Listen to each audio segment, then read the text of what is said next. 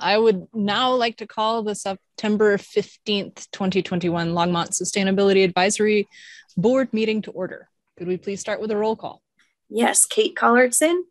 Here. Adam Reed. Here. Charles Musgrave. Present. And Robert Davidson. Here. And I got emails from Mary Lynn, Jim Metcalf, and Kay Volmeyer that they'll not be able to attend tonight. For staff members, we have Lisa Knobloch. Here. Annie Noble. Here. Tim Ellis. Here. And Heather McIntyre is here. And Councilmember Christensen is here. All right. Chair, you have a quorum. Fantastic. Thank you. We acknowledge that Longmont sits on the traditional territory of the Cheyenne, Arapaho, Ute, and other indigenous peoples. We honor the history and the living and spiritual connection that the First Peoples have with this land. It is our commitment to face the injustices that happened when the land was taken, and to educate our communities, ourselves, and our children to ensure that these injustices do not happen again. Yes, Adam. I'll just say something on that note. I was delighted to see that Longmont announced in their newsletter that they formed this sister city relationship with the Northern Arapaho tribe. I actually found that out when I was up in Wyoming. So that was delightful to hear. That is great. Yeah, Polly. Thanks for pointing that out. Not too astute. They're coming down on Saturday, and there'll be a public ceremony at the museum.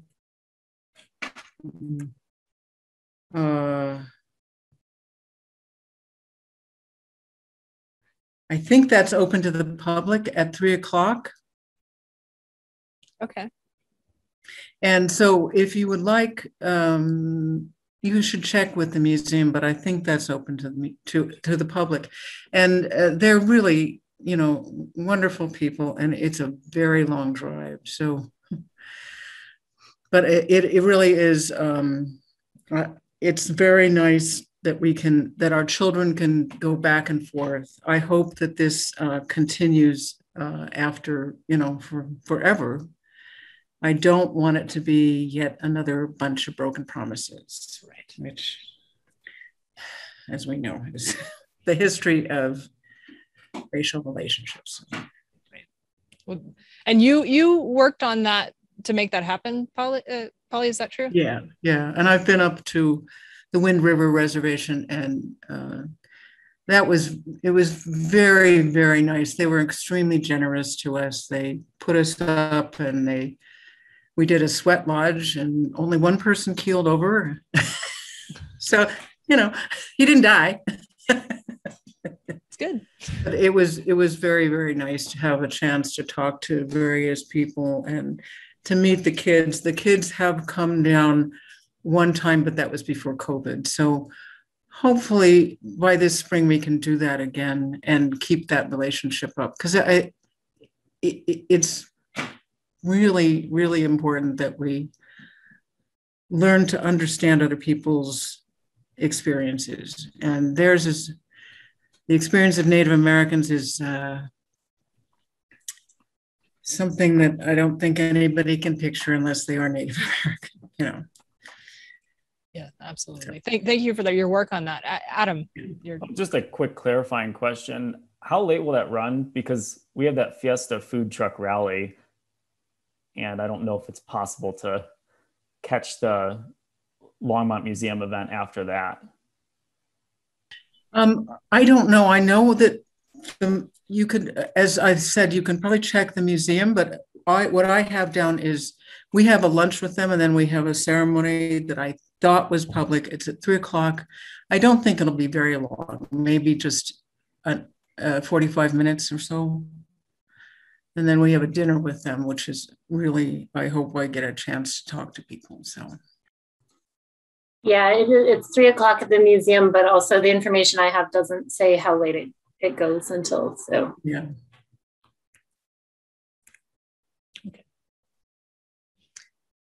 Okay. thank you, Polly, for all of that, all of your work and all of that background. Sure. My honor. Okay, the next item is the approval of the minutes from the last meeting. Does anybody have any amendments, or would anyone like to make a motion to approve?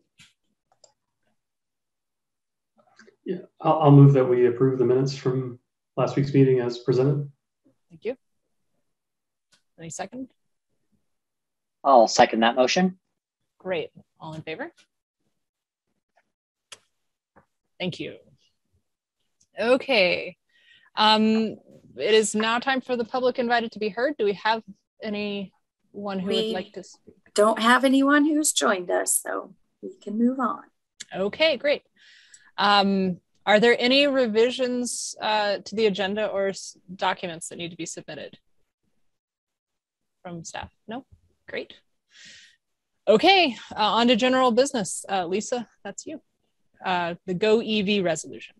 Yeah, excellent. So we had a couple of other agenda items that were supposed to be on tonight that got bumped because they weren't quite ready yet. So one was the sustainability tax priorities, and they actually haven't released the application yet. So we will have time to come back to you in the October meeting for that.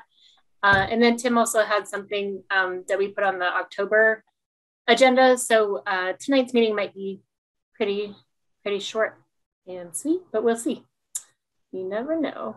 So I am going to pull up this presentation and see if I can. Or Heather, are you going to pull it up? Sorry, I realized I sent it to you, so that probably makes more sense. Oh, there we go. Perfect. You can see it now, Lisa? Yes, thank you.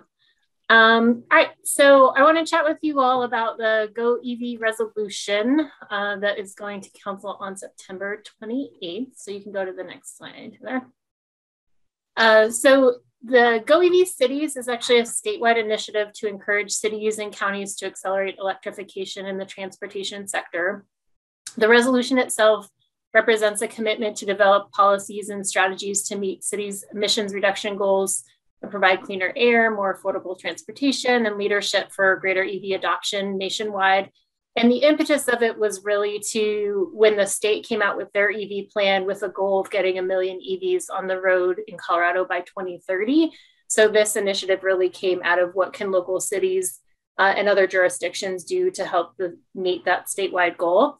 To date, there are 8 EV cities, so kind of the folks that you would think of that are involved in a lot of these areas. So Avon, Fort Collins, Boulder County, Denver, City of Boulder, Summit County, and the City of Golden. They're all designated now as Go EV cities. And now Longmont has an opportunity to do that as well. You can go to the next slide. So just a bit of background, transportation is one of the 10 topic areas in the sustainability plan. This is our objective here, and these are the targets that are noted in the sustainability plan and where we're at in meeting those targets. The first one kind of has that red X on it because we've had quite a bit of challenge and internal conversations about how do we best measure equitable access to transportation infrastructure. And we've been working with some of our GIS folks to try to map things like a walk score and bike score and sidewalk, completed sidewalks and things like that. But we haven't really landed on really good ways to do that. So we do hope to have that better defined as we get into the sustainability plan and envision Longmont's updates next year, and really use the transportation roadmap, which you all are familiar with, to inform that, since that was really rooted in equity, and I think will help us better define those equity metrics with regards to transportation. We're doing pretty well in the air quality area, other than ozone, which, as I'm sure you all know, we are not doing well on, and the Front Range in general is not in compliance in terms of ozone. And then the third target came out of our greenhouse gas inventory, and we're really holding steady there, but we've also modified that target a bit, which I'll talk about shortly. You can move to the next slide, please.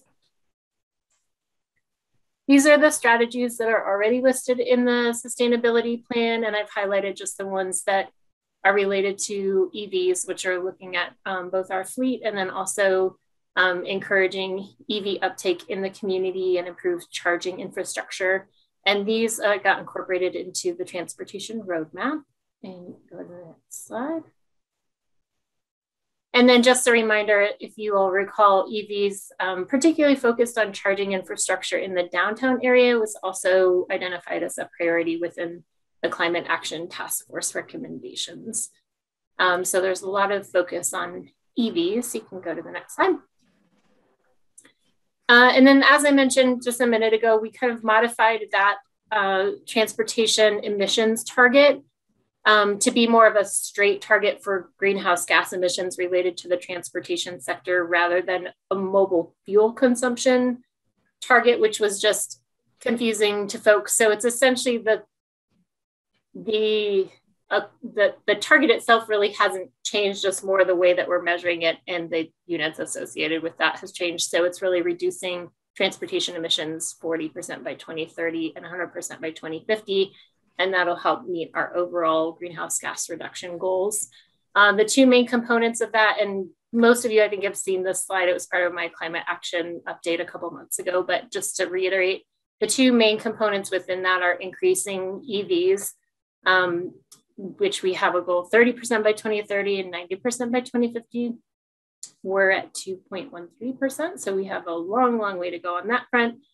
And then also increasing mode share, which we were actually doing pretty well in 2019. But as you can imagine, COVID has really hit that sector hard. So it's going to take a while for us to recover from that. And you can go to the next slide. So in order to create a really coordinated action plan to achieve our goals of reducing greenhouse gas emissions in the transportation sector, we applied for and got funds from the Boulder County Sustainability Tax to develop the Equitable Carbon-Free Transportation Roadmap. And as we've talked to you about before, the roadmap really pulls together a lot of the transportation and equity-related plans to really give us this roadmap on how we can get to those transportation goals, and it establishes 3 base priorities and 4 equity priorities that really help to support the creation of a healthy living environment that effectively engages all members of our community. Sorry. And so I've marked just on this graphic here all of the places that are related to EVs. So you can see it really shows up and builds upon each other as we get toward that goal in 2050. And one of the strategies that was identified was a Go EV resolution. And we had initially identified that for 2023, but we are actually approached from by some folks from SWEEP, if you all are familiar with that organization. It's the Southwest Energy Efficiency Project, and they do a lot of technical support and research around all things energy and kind of electrification oriented work. So they actually approached us and they said, hey, there's a lot going on in this area. The last week of September is EV Drive Week, which you all may be familiar with. And it's a good opportunity to bring this resolution forward. So we decided to go ahead and jump on that opportunity. So you can go to the next slide, Heather. Thank you. So the Longmont Go EV resolution details Longmont's leadership on climate action and our commitment to developing those policies and strategies to meet our transportation electrification goals in the areas of fleet, public transportation, ride sharing, and private vehicles as well. The resolution was included in your packet, but these are I just wanted to touch on the highlights that are included in the resolution. It does lay out some specific targets where we could identify them, as well as more of a general commitment to pursue policies and strategies in these areas. And then really a central focus on equity using those equity priorities that were defined in the roadmap. So you can go to the next slide. So as I mentioned, the resolution will go in front of council as part of the consent agenda on September 28th. So we won't have a presentation that goes along with that, but I will be available in case council has questions on that. And then, as I mentioned, that is electric drive week. So hopefully council will pass the resolution. It will give us a good opportunity to talk up the work that we're doing around EVs. And then Sustainable Resilient Longmont is hosting an EV drive event on Sunday, October 3rd. And we'll have a table at that event. And Tim from LPC is going to be speaking at that event as well. So hopefully that'll also be a good opportunity for to talk up that Longmont is hopefully at that point a Go EV city. We also have the DOE grant, which we've talked to you all about before, and a follow-up plan from that. We have not heard back yet on that grant, but hopefully pretty soon in the next couple of weeks. Hopefully we should know by the next SAB meeting coming up in October. But regardless, that really helped us build a pretty strong foundation and a pretty strong team internally with some external partners to pursue a lot of that work in the transportation roadmap, particularly regarding transportation electrification. So we're really excited about all the work that's happening in that area. And then we'll also to continue with the roadmap implementation. Next slide. All right, so that's pretty much it. I do apologize that the timing didn't really work out for us to get more direct feedback from you all in terms of crafting the resolution itself, but it did seem like an opportunity that really made sense for us to take advantage of with regards to the timing. But I would like to be able to note in the communication, the council communication that will go along with the resolution, that the Sustainability Advisory Board is supportive of the resolution itself. So I do want to, just get any feedback or questions or comments, but also hopefully have you all give me the okay to include your support in that communication. And there will definitely be more opportunities to craft specific targets and action as we get into the updates of the sustainability plan and Envision Longmont next year as well. So with that, folks have questions, comments? Yeah, Adam. Yeah, Lisa, I'd just like to say that this resolution is really impressive and it's great that the city is considering it. And I especially like how it highlights some of the steps that Longmont already took. So that's great to see. I do have a question. Are we able to provide some feedback on the resolution itself, or is that pretty much carved in stone right now? It's pretty much, we had to get it done and get it to our legal folks with time to get it finalized and go out in the council packet. So it's pretty well set in stone as it is. That said, I will say, please do give me your feedback, because if we can use that to inform what we do kind of with follow-up steps, that's still helpful for us. Okay. I did have one comment, apart from like, it looks really great. In terms of the section that said, I think it was about zero emission vehicles, there was something about hydrogen fuel cell vehicles. And that caught my attention because I've worked on those before. And from my experience, I'd recommend removing that from the section. And now I think that might sound pedantic because everything's written really well. But the main reason is that those cars are a distraction from more effective solutions like battery powered electric vehicles. And like we've talked about like how electric vehicles are really showing promise in the market, but in contrast, hydrogen fuel cell vehicles, those are not so viable. And so like just a little small point that caught my attention. I appreciate that. And I had a similar thought. And the only reason we actually left it in there when we were talking to the folks from SWEEP is because they are included in the definition of plug-in and hybrid electric vehicles that the state uses. So if we're using the same terminology, they're part of that umbrella. But I think that that's helpful for information when we really get down to what are we actually going to prioritize, that we will get to choose locally whether or not we pursue hydrogen as an option. Sure. My understanding is there isn't any plan in place to have a hydrogen infrastructure for fueling cars.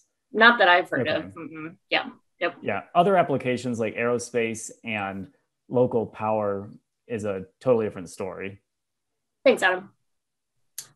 Charles? Yeah. So I actually had an issue with the same whereas as Adam had. So just to first, quickly, a significant fraction of my day job is spent on working for the Department of Energy on how to produce hydrogen. And I would second Adam's comments about hydrogen. So I have to be careful about that because I'm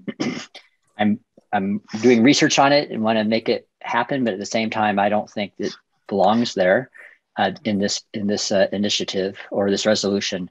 The other thing actually is I have a much stronger opinion on actually is that plug-in hybrid electric vehicles are absolutely not emission-free vehicles. And 90% of the time they're running on fossil fuels. Mm-hmm. Most people who buy plug-in hybrid electric vehicles do not plug them in.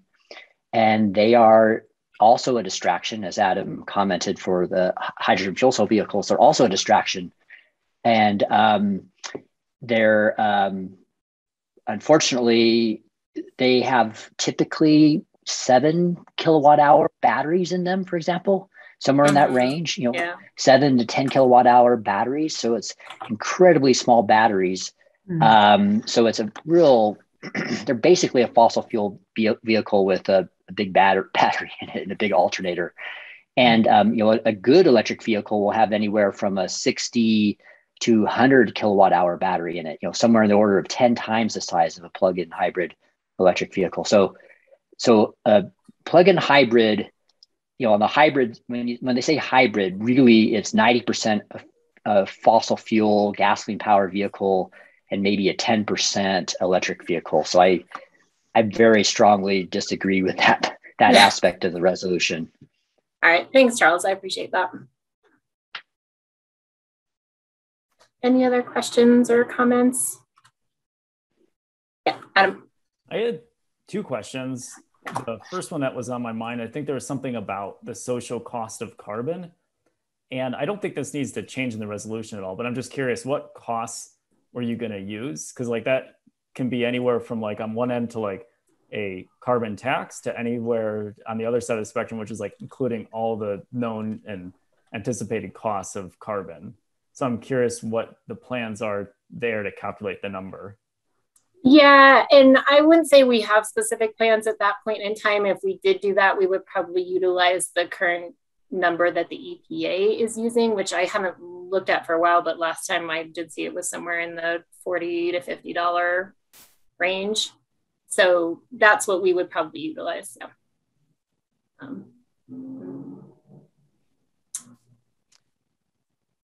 So my thought is about the equity piece, and it's kind of broad, and I assume that as this happens, the details will be very forthcoming.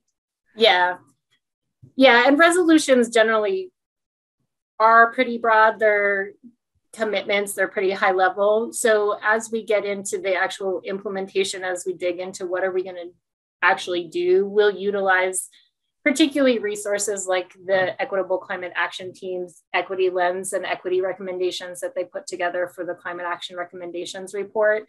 We've been working a lot on those internally, particularly with the work that Francie's been doing, and she's not here tonight to chat about those, but we've been really building those up, and we've been supporting different folks across the organization who are implementing this type of work to really use those as criteria for the implementation or design of any strategies. So that very much would be really that when we would bring that component in, but the criteria, those 4 equity priorities are kind of our starting point for transportation as identified in the roadmap.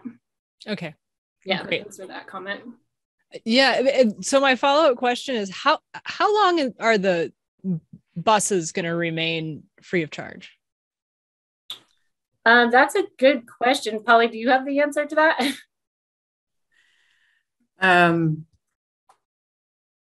Wait, you are on mute now.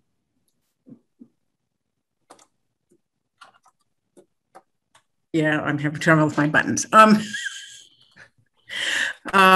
one of the people who promoted that idea. So I do hope that the next, it's a year-to-year thing. So I would rather have council make at least a 5-year commitment, because that takes it out of the realm of politics and other things. And it isn't a year-to-year thing. It's what the people of this town need. When we did that, it upped the ridership by 30%.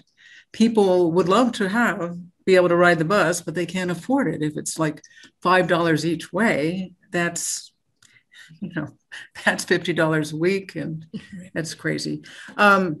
Anyway, so it depends upon who's on city council. Okay. Yeah. Thank you. Yeah.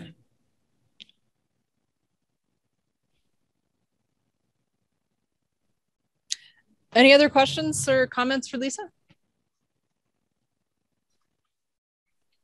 Okay. Is anyone willing to make a motion to that on this that will support this, that our name can be added to the supporters list? Yeah, I'll move. So moved. Okay. Second? I mean, I do have a question, Lisa. Like, when it's carved in stone, does that mean like council can still mark it up? I guess I don't know how this resolution process works in full. Sure. Yeah. Council can always make recommendations to staff to make changes to the resolution. So we could do that. The other thing that I will say, for better or worse, is our resolutions are not binding. It's not an ordinance that actually lays something in code. So they're generally used as guidelines for what staff does in terms of implementation. But city council definitely, council members can make recommendations of staff to make changes before it's finalized, but then we would have to bring something back for them to vote on. Yeah, Polly. Good.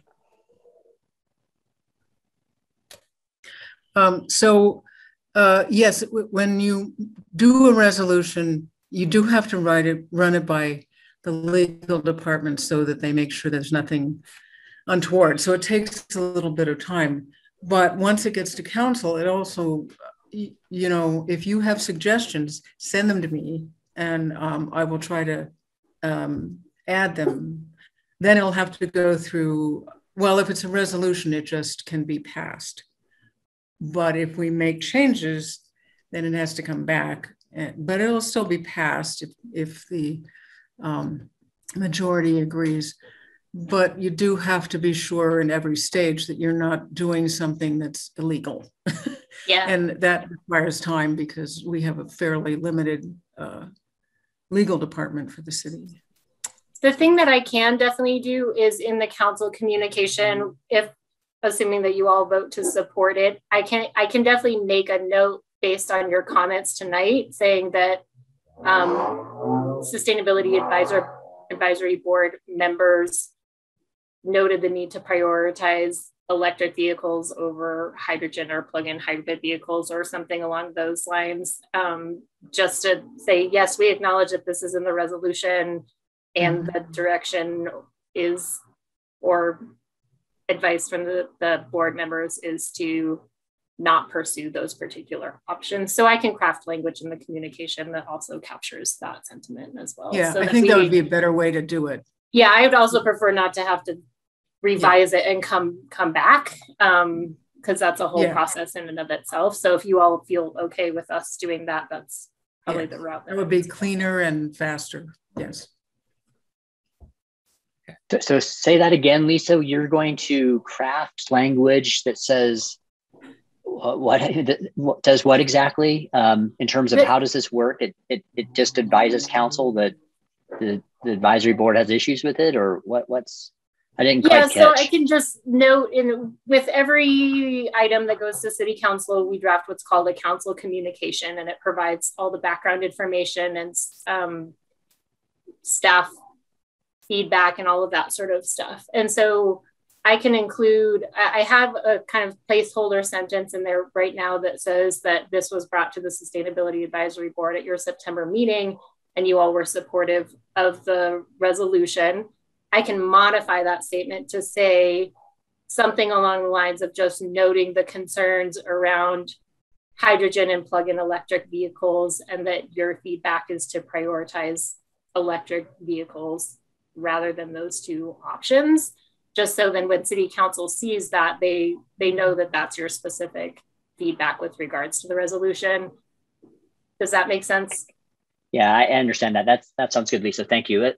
The one, I don't want to be too strong on this, but the one issue with that one whereas is that it's factually incorrect.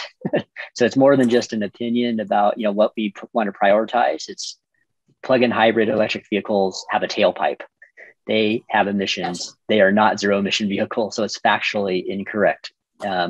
So I'm not sure how you want to word that, but I think it's more than just, I do agree we don't want to prioritize, we do want to prioritize battery electric vehicles over hybrid or plug-in hybrid electric vehicles. But that one statement is just, it's sorry, it really bothers me. Yeah.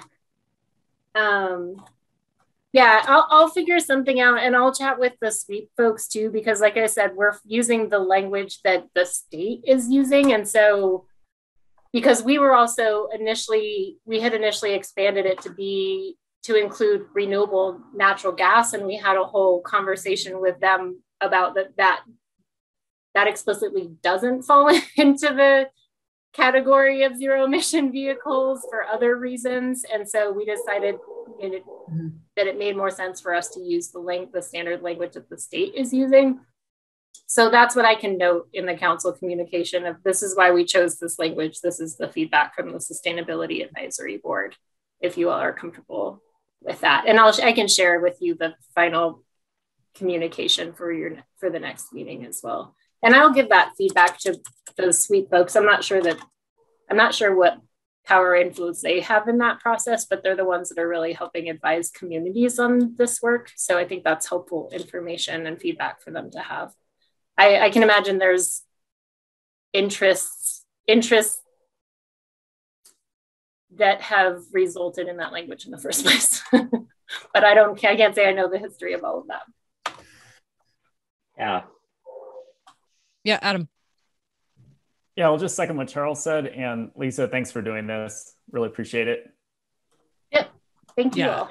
I agree. I appreciate you doing all this and accommodating all the concerns, but they're legitimate. And so I don't think we actually voted. So we have a motion on the table, but we need a second. So we had a motion from Robert to support the resolution. And maybe we could add with the notes that Lisa took. I'm sure that is not the language we have to use.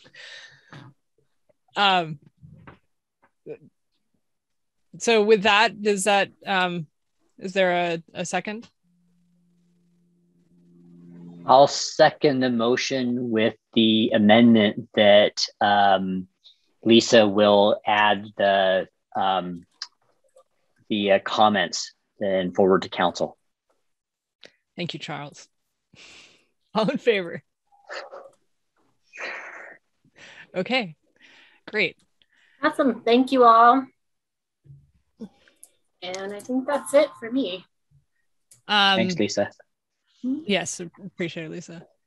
Okay, so the next item is other business, and there's nothing on the agenda, so I'm assuming there is none. Okay. Then we have two items from staff. First is the carbon fee and dividend act resolution.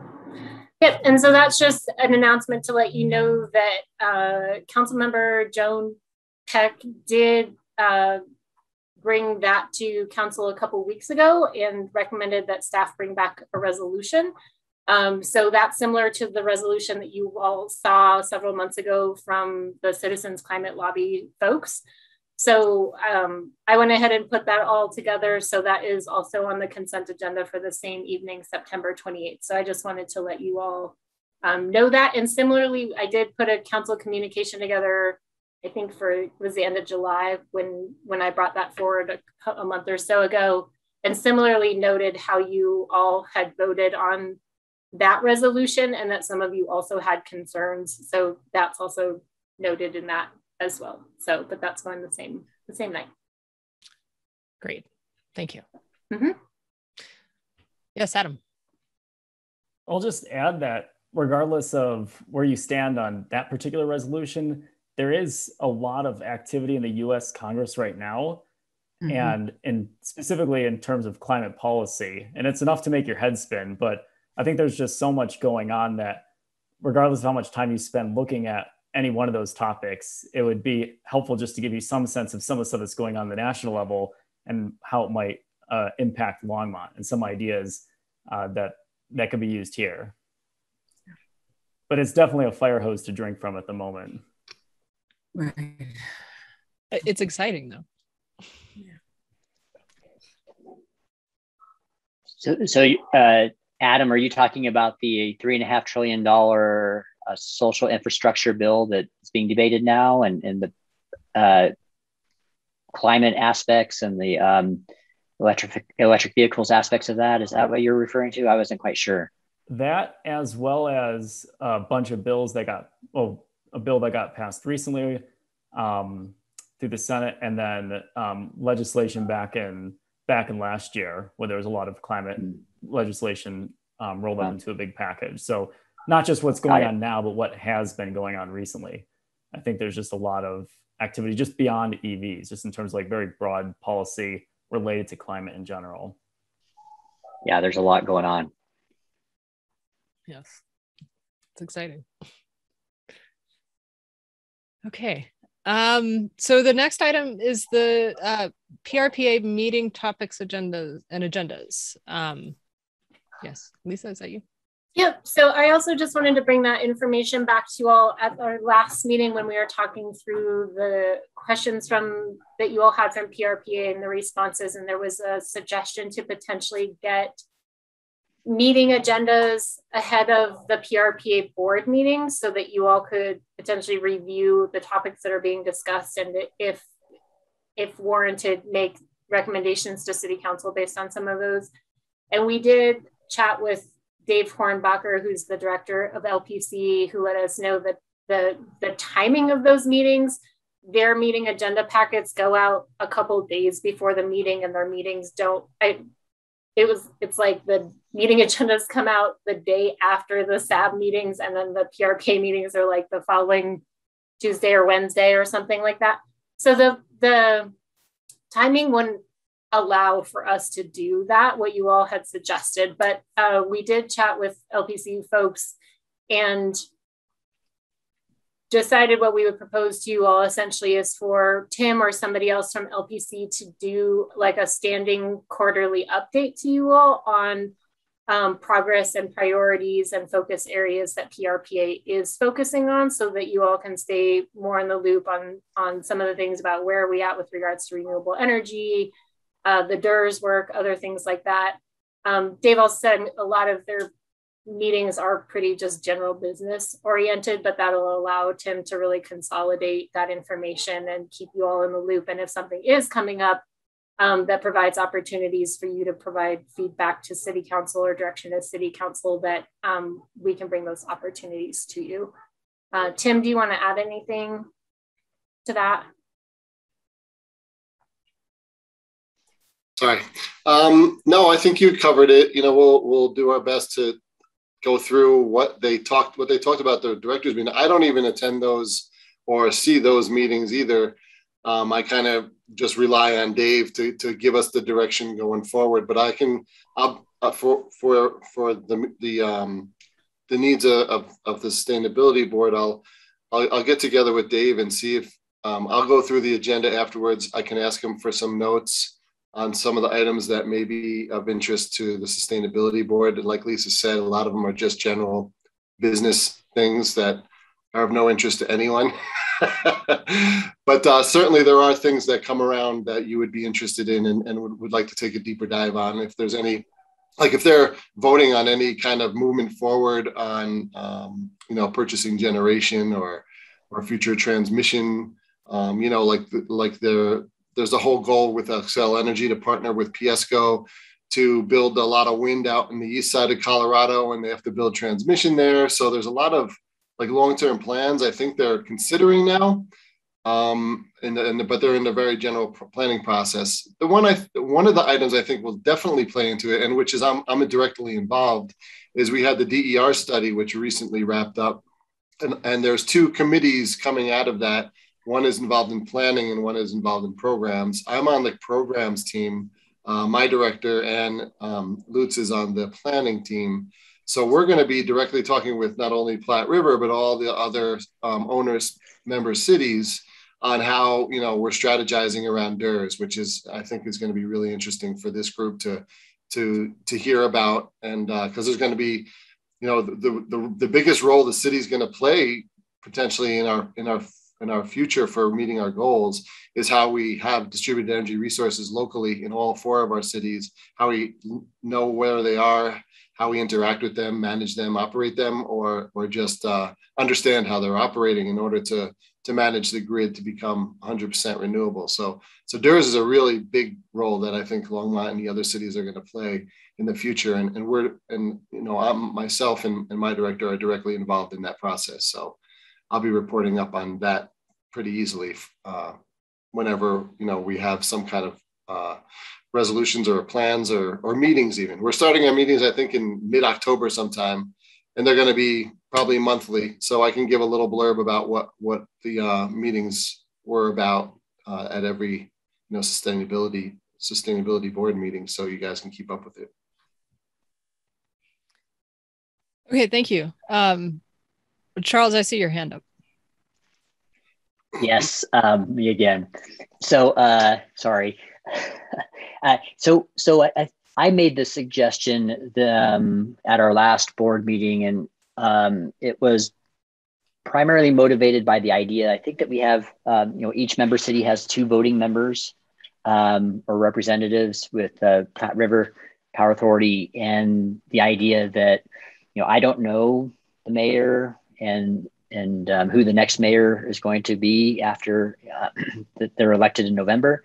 But it seemed like they might not have the expertise to be able to evaluate some of these items that come before them to vote on, and that the advisory board could help, you know, provide some input on things that, you know, in a combination of not having the expertise necessarily, because who knows, they could, for all we know, they're a real estate agent or something, but and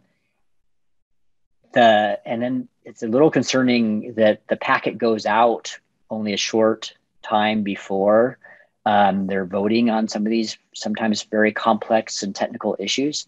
And so that was the motivation. And so knowing what happens after the fact is fine. I'm not sure if that's even, maybe it's already available through, you know, the publication of minutes or, the recording of the meetings. But, basically it was, it seemed like an opportunity for us to help. You know, we could provide advice to council, but providing advice to the voting members of the Platte River Power Authority for Longmont seems like that's something we should push on or try to, for them to just say the packets don't go out early enough for this to happen seems like, okay, well, let's maybe they need to change their bylaws that the packets go out sooner, give them more time to evaluate some of these important things that they're evaluating, that they're voting on. Charles, that's a fair point, because you want to be involved in the decisions that need to be made for sustainability for the city. But I think what the general idea about the packets in the board meetings is the general business of Platte River is really around how the business operates. The major decisions that sustainability should be involved in is when they develop a new IRP, when they're coming up with those different planning documents. Those are times when I think your input will be really valuable. But on like a month-to-month board basics around how Platte River's economics are looking for next year, that's the type of thing I think Dave is saying. You guys really, it's not really part of what the sustainability board is interested in and has to evaluate for the mayor. But what you're saying is valuable. You know, if there is a decision about what generation resources are being purchased and how the resource planning is going, that for sure would be something that you would be looped in. And that's not just a normal one board meeting and they're like, yep, it's fine. There's a long process behind that. And the drafts come out, they're reviewed by, multiple people, not only the board members. And then, that's where the input would come in. The board meeting would just be like, after all that study and evaluation and input, they just say, yeah, it looks good, let's go. You know what I mean? So the board meeting itself isn't that important. It's the process leading up to those board meetings where you guys would be involved in giving some input on the direction that Platte River is taking with its resource mix and other, items, if that makes sense. Got it. Yeah, thanks, Tim. That helps a lot. Because that was, in my original suggestion or question, it wasn't really about, getting the agenda for individual meetings, but was more like helping giving the mayor input, information, advice for exactly what you're talking about, the times when it's actually, useful, not Absolutely. Just general business. Yeah, no, when the draft IRPs come out, I think it would be great if you guys could take a hard look at them and give your input, because they put them out. It takes months, if not a year, to do the final approval on those. And there's plenty of time for review and comment on that up to that final board meeting. Great. Thanks, Tim. Yeah. Polly, I see your hand up.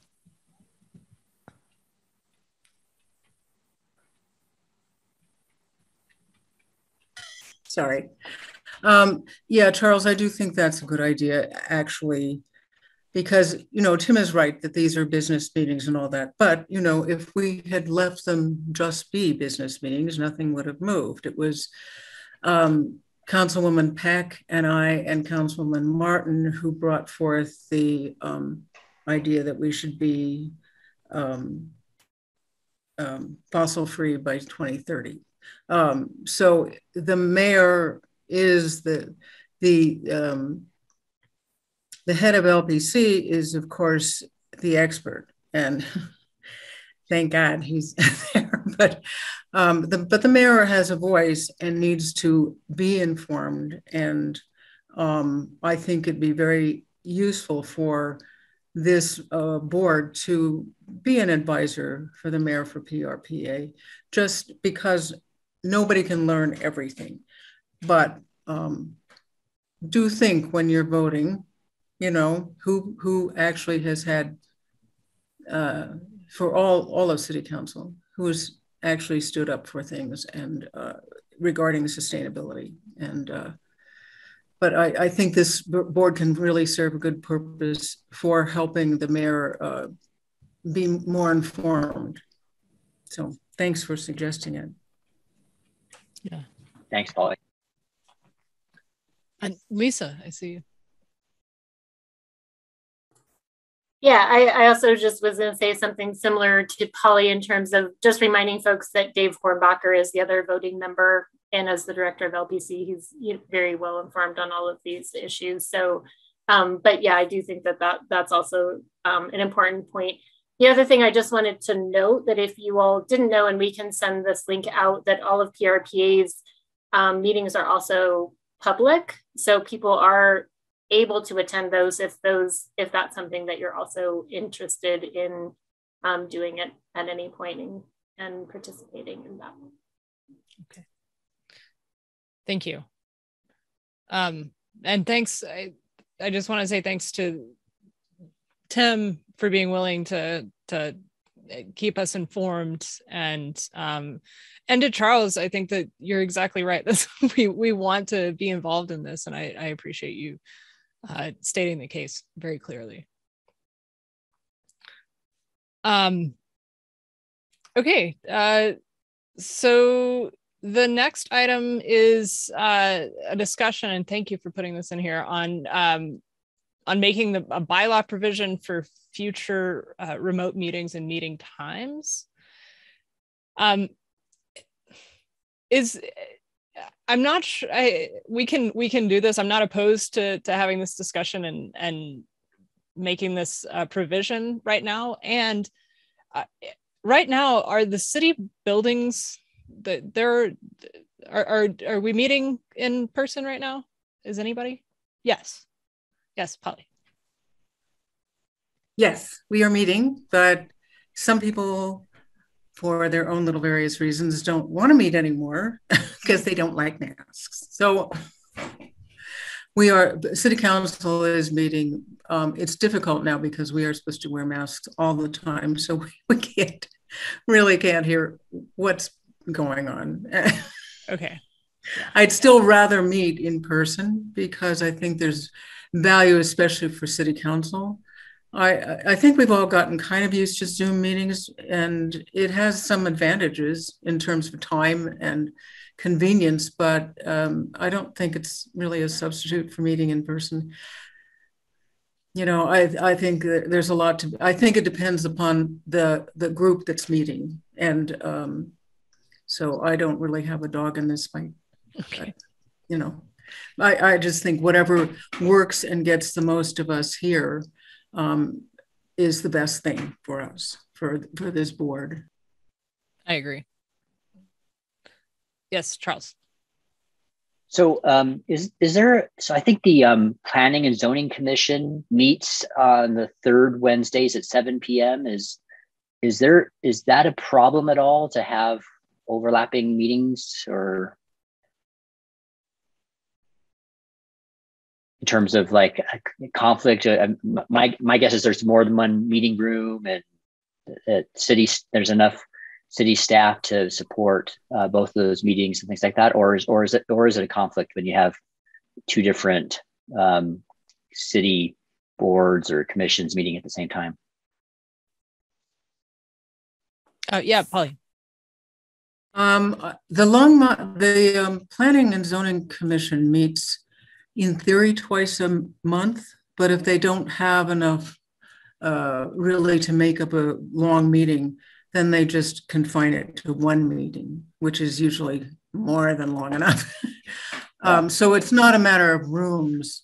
There are rooms in the City Hall where they could meet otherwise, but they're a fairly large board, and yeah, so they usually meet in the council chambers.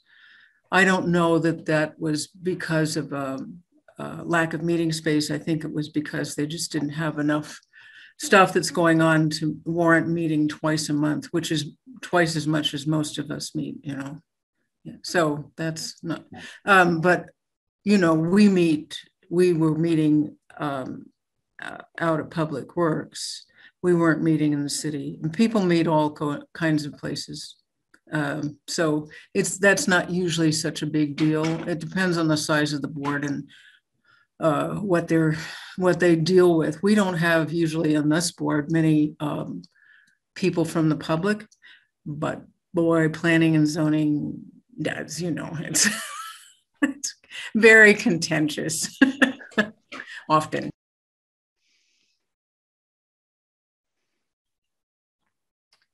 Okay. So what we're discussing is whether or not we're going to make a provision for all of our meetings to be remote. Remind me what we're... Really, it's to make a provision for if you needed to meet remotely and you wanted to do that because of things like the pandemic or something, that you could do that, make that provision in your bylaws. And then also the meeting times, you guys had kind of talked about switching the time to an evening meeting. Mm-hmm. So I don't know if you want to change that at the same time. Okay. I'm feeling hesitant with the low attendance from board members at this meeting to make this kind of official change. We have talked about it, and not everyone, I can think of at least one board member who hasn't been here for any of these discussions. And have y'all had feedback from everyone or anyone about this change? Annie, I see your hand up. I was actually raising my hand just to get clarification about what this provision allows. So it doesn't, as I understand it, and Heather, correct me if I'm wrong, but this just allows you to meet remotely if you so choose. It doesn't mandate that you in the future meet remotely. It just gives you that option. Correct. Great. Thank you for clarifying that. But on the other one, on the meeting time, it's not an option. Like it. Well, and my understanding in our discussion a couple of weeks ago was that the board wanted to try out this time and see if it worked, to see if more members of the public were showing up and if it worked for everybody. That was my recollection, but you guys can weigh in on that. Yeah, so our previous meeting, when you all decided to do it at 6 p.m. instead, of was like we made a provision for a special meeting time for this month. And then we are going to evaluate if we wanted to move the meetings to the 6 to 8 p.m. I did get an email from Kay Volmeyer, who is not going to be able to do evening meetings. So, okay. Thank you. That's helpful. And she is the sole dissenter thus far. Okay. As far as I know that Mary is not feeling well today, so she wasn't able to come, and Jim is out of town, so he wasn't able to join either. Okay. So their absence has nothing to do with the evening time. Okay. Okay. I mean, we do have one member of the public who's here, but it hasn't significantly increased the number of public members of the public who are joining. What does the board think? I'd love to hear thoughts on this for the next few minutes. Yes, Polly. Well, when people signed up for this, they did sign up at a particular time that they could make. So even if it's just one person who can't make it, I don't think we should make a decision that shuts them out because they, in good faith, applied to come here at 3:30 in the afternoon. So, I also don't think that people should. That we have too few people here today to make that decision, so that's my opinion. I appreciate your opinion. Thank you. Robert. So for me, the evening works better. It's more reliable for me, but I totally agree with Polly's point that, we can't just box out someone who expected a consistent meeting time. But how do we consider that? It looks like Kay's term expires in June of 2022. Is there a way to consider options for whoever may fall on the board starting at that time? So you're suggesting that when Kay is like her term expires, that the next person, we make it clear that we are considering moving to an evening time? Is that, I just want to clarify, that's the suggestion. Yeah. If it seems like the remaining members of the board would be happy to move to that time, it would be better in general for people, then it'd be great to advertise that as the meeting time for the board for future applicants. I like that idea.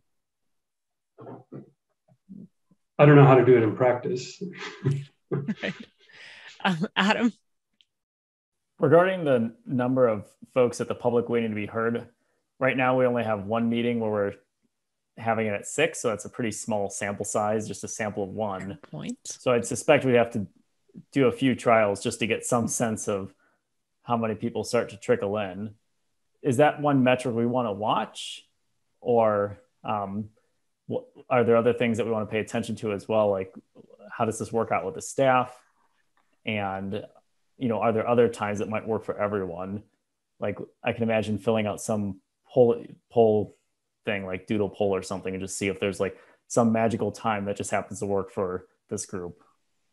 I suspect probably not, but just a shot in the dark. I like your optimism. Lisa.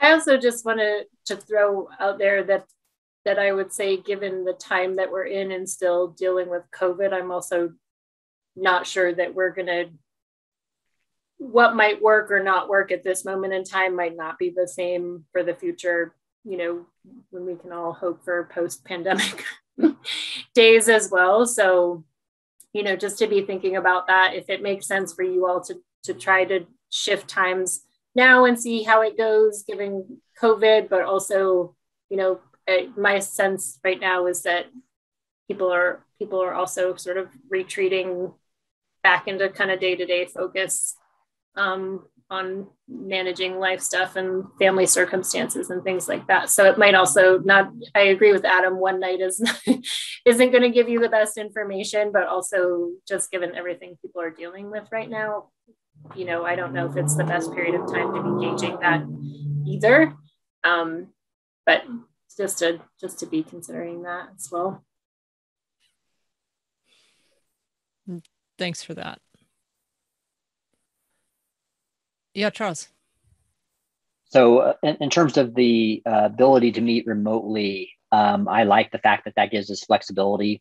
You know, who knows what comes down the pike in terms of what's happening with the pandemic and things like that in the future. So I like that aspect.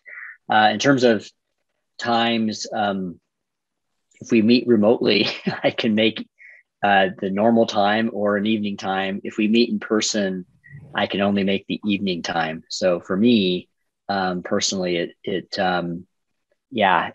just next after December, you know, starting in January, you know, my schedule will change and I can probably I'll make my schedule work so I can make the 3:30 time. But until January, I can't make 3:30 unless it's remote. Okay, thank you for that.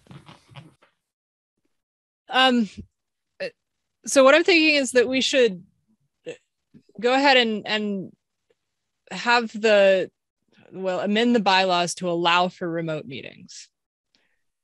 And then as far as the time goes, I'm a little more stumped on that one.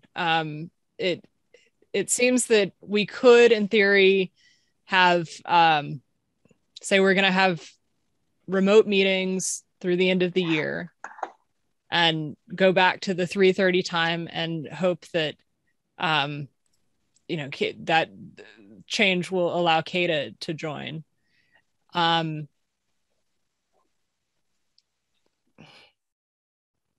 feel and then maybe reevaluate it, the meeting times next year. Yes, Heather. So at the beginning of the year, usually in January, we review the bylaws and meeting times and all of that anyway. So if you wanted to finish out the year, really, we just have October and November left if you wanted to finish out the year remotely. And then I don't know if you want to keep the 3 o'clock time that we've been having or move it back to 3:30. But we had changed it at the beginning of the year to 3 o'clock to allow more time for the meetings since we are running over so frequently. Mm-hmm. Right. I do remember that change, and we do tend to. I'm feeling hopeful about today, y'all, but we do tend to use up the whole 2 hours pretty regularly. So let's start with what do we need to do as far as the remote meetings? Just say, do we need to have a vote on that? Okay. So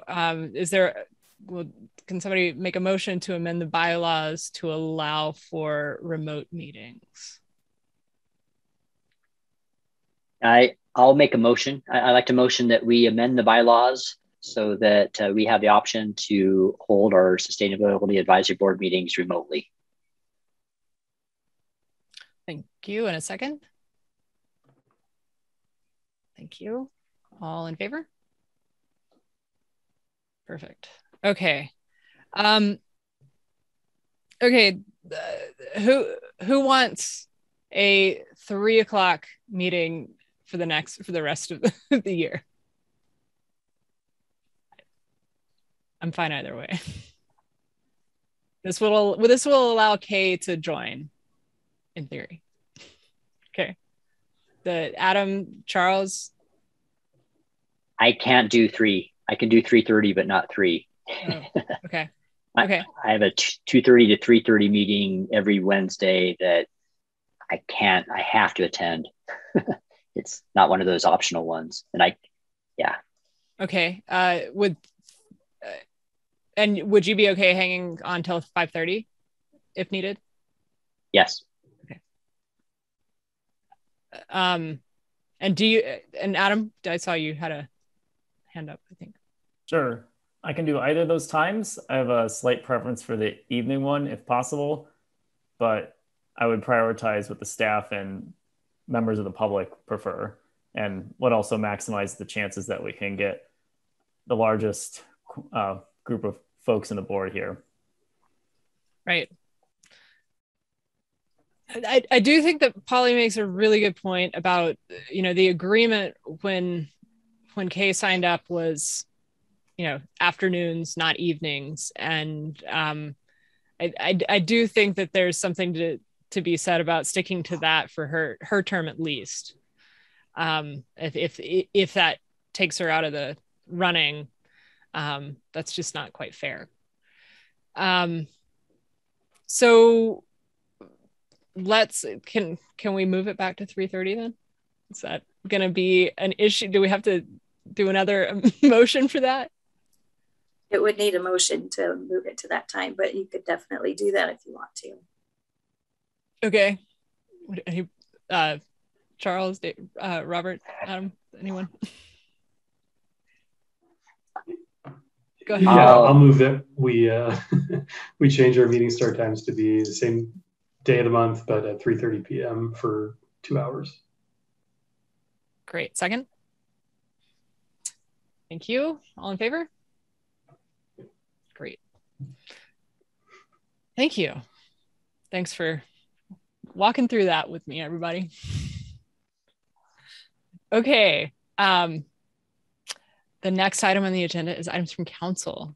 Do you have anything for us, Polly? Have any of you been to Jack's solar farm? Do you know anything about Jack? I went last night. It's the most amazing place. Oh, it's great. And they have, I think, every Saturday morning, they have a tour. But I think it's such an amazing place. And I think because what has always bothered me about solar array is that originally it was just stuck, it didn't move around. Then it started to move a little bit, but it was still on the ground. So it takes all the ground out of use. This raises it up so that you can actually get a tractor under it. You can get ruminants underneath it, like cows and sheep and goats and whatever, little kids. But, as climate change gets worse in the West particularly, it is way too hot. We have way too much sun for the plants. I was really amazed to see the kinds of plants that are going bananas underneath these arrays. So you solve several problems of solar in that you don't eliminate the use of the land under it. In fact, you shield it and make it more productive. You are able to have to work underneath it. And he has, of course, a very elaborate system of irrigation, but so does every farmer now. I mean, farming has always been among the most technologically advanced, and yet we think of it as, those backward farmers are so dumb. Actually, it's always been at the forefront of everything because we have to eat. So go to Jack's if you have a chance, because he's doing many, many experiments in addition to providing solar energy and providing thriving plants that are used for the Hour Center, that are used for sale, that are used for all kinds of things. And he's also doing research for the Audubon Society, for CSU, in terms of carbon sequestration, and water absorption and all kinds of things. It's a really interesting thing, and it's just down on, just south of Olin Farms, a little bit down and on the other side of the street. Yeah, the other side of the road. So it's a great place to visit. Amen. I'm so glad you brought that up. I wanted to say something along those lines, and so I'm really glad you did.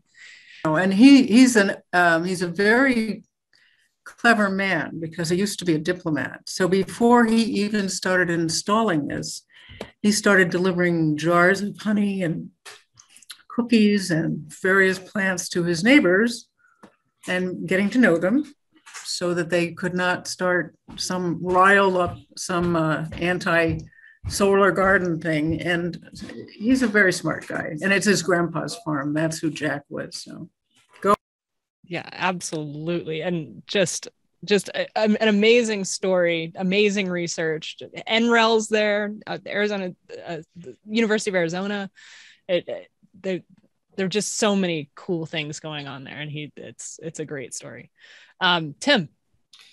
Yeah, thanks. I just wanted to say, right, absolutely, that's an awesome place. I got my free summer squash when I saw Byron last year there. So I was really psyched about that. Yeah, Annie went with me too. We had a great time. Great idea. I hope the economics work out around it. Right now, they get a lot of grants. They have a lot of grants from the Department of Agriculture and NREL, and so they're getting some money to make it work. I'm really interested to see the economics afterward, and I hope that it can be a viable way to put up solar in this area in the future. I would love to do a community solar project with agrivoltaics in the future. There are areas around our city, not so many in them anymore, but locally, at least it'll be local, Northern Colorado, local solar combined with agriculture. I'm very interested in the idea, and LPC is interested in the idea. So we're going to be keeping our eye on that one, and I'm looking forward to see how economically it shakes out. I know Byron has offered his consulting services to us already to try to put up more of them in the area, so that's encouraging. For a fee, of course, not for free. Yes, I think he said he's interested in the fee. Oh, I also wanted to say one more thing. Next month will be my last meeting here, and then you'll get whoever, God knows whoever, but I will miss you all. But I will be here next month. So. We'll look forward to seeing you next month. Yeah, and on Tim's note, that I think he said there were 50 farms in Boulder County that had the potential to do this kind of thing, because they're right on the 3-phase line, and good space for it. So I'd love to see more. It's a first of its kind of thing, and it's really exciting work what's happening there. Charles, I saw your hand.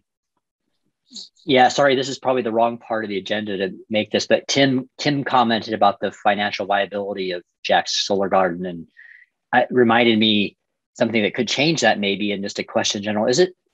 I thought I saw something about the city is looking into adjusting the rates for power.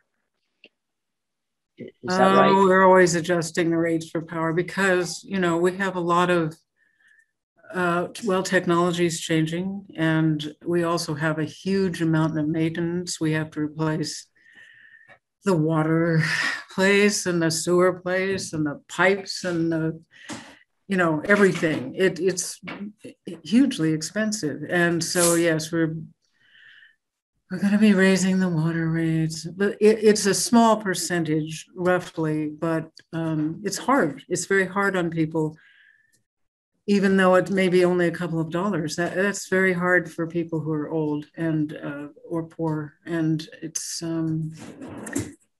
but yeah. we can't not fix things. So otherwise we'll have worse problems and more expensive problems. So yes, we're planning to do that. Lisa, I see your hand.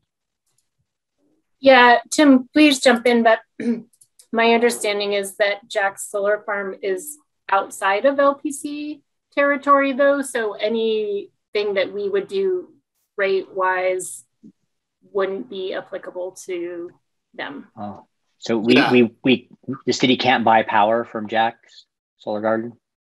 No, we have an all electric contract with Platte River, but that's a done deal, and they sold their subscriptions out, so they're doing fine. The Boulder bought a whole bunch of it. They also have the advantage of, Excel actually pays for RECs through their rate structure, which we don't do. But there are lots of, as Kate mentioned, there are lots of other areas. If we're going to do a new project, we're going to do a new project. It's not going to be Jack's. And even if a new project is located outside the city border, we're looking into our contract with Platte River. What is it all? What does it say? What does it exactly mean when, we have these interconnections? Is there some flexibility for the future if we want to get more local solar? So right now we have an all requirements contract with Platte River, but, to meet the 100% goal and also to spur things locally and to have a very efficient grid and support local economies, I think the opportunity is there for the future for this type of setup. And we're definitely very serious about trying to look at these. I've gotten calls from folks from HOAs and from people who have additional acreage that want to put up, a megawatt or two. And, right now, the way things are, we can't do it according to our contract, but we are in discussions with our legal team, and we're talking to the other cities. We're going to be talking with Platte River very soon about things like virtual net metering. Right now, maybe we can do it, maybe we can't. It's not specifically defined. The contract is loose enough, I think, so we can go in and negotiate it. The Platte River is not opposed to say you can't do anything unless we sell it to you. It says we got to talk about it before you do, because we got to manage the whole grid, and we got to also pay our expenses. You have to pay your expenses. We got to make sure it all works for everybody. But they're not adverse to it. So that's the process we're kind of starting right now, and I think it's encouraging because there's a lot of interest in this type of solar farms and lots of other renewable energy opportunities. So it's going to be exciting. Great. Thanks for that input. This was a great little discussion here at the end. Thanks for bringing it up, Polly. Okay. We are at the end of the agenda. Amazingly. One last thing, I'll draw your attention to the informational items that were included in your board packet. Be sure to read those. And that's that. Is there a motion to adjourn? I'll move that we adjourn the September 15th, 2021 Sustainability Advisory Board meeting. A second. All right. All in favor? Thanks, everybody. Thank you. Thanks, everyone. Have a good night. Bye.